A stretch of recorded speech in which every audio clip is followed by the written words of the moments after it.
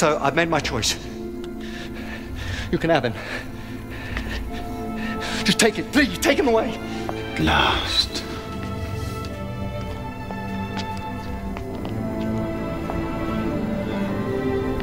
Don't think that saved your life. Family of mine. Now we shall have the lives of a Time Lord.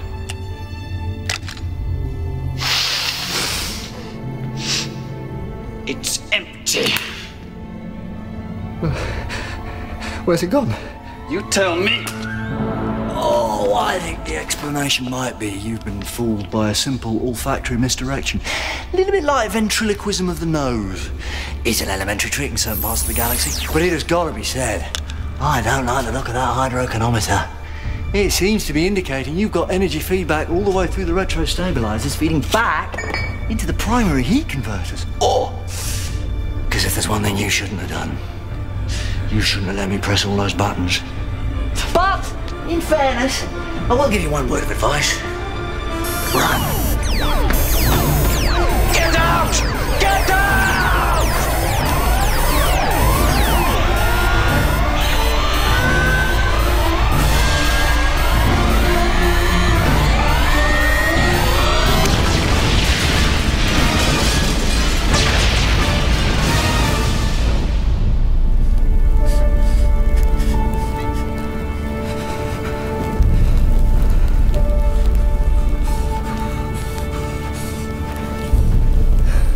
He never raised his voice. That was the worst thing. The fury of the Time Lord. And then we discovered why.